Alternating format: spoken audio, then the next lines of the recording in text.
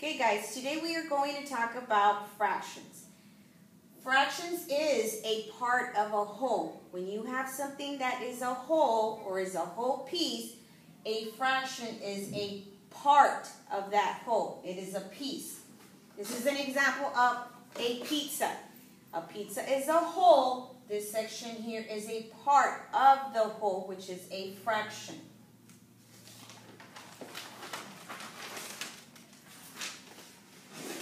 When we write fractions, we write it with a numerator and a denominator.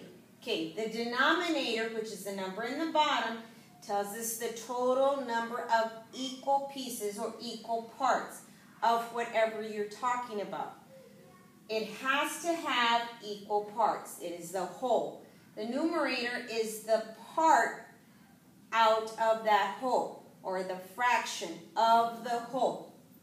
Here's an example of what I mean.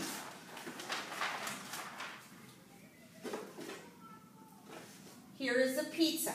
The pizza is divided into 4 equal parts, which is our denominator. Total of pieces, 1, 2, 3, 4. 4 equal parts of a whole pizza. Okay. What fraction of the pizza did I eat? 1 piece. 1 piece of the fraction, one piece of the whole is 1 out of 4. It is a whole that was divided into 4 equal sections. 1 was taken out.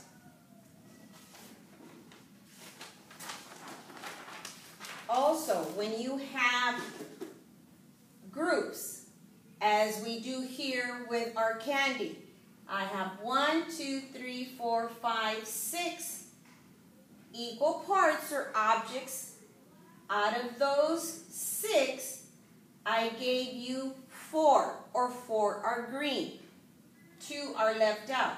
So my fraction for this whole is 4 over 6, or 4 out of 6. 4 are given away out of the 6. Again, when we are talking about groups and shapes, we need to remember there are 2 types of fractions. We have a shaded and a not shaded fraction. Here are 2 examples of that. I have 4 equal parts out of this whole, 4 equal parts. 3 parts, 1, 2, 3, are shaded out of the whole. What fraction of the group is not shaded out of this one? I have 1, 2, 3, 4, 5 equal parts.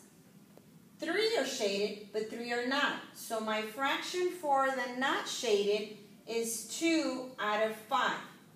So when you are working with objects of equal size that are shaded and not shaded, you need to remember you have a fraction for shaded, you have a fraction for not shaded. And we will discuss more of our fractions in the classroom to help us our understanding. Thank you.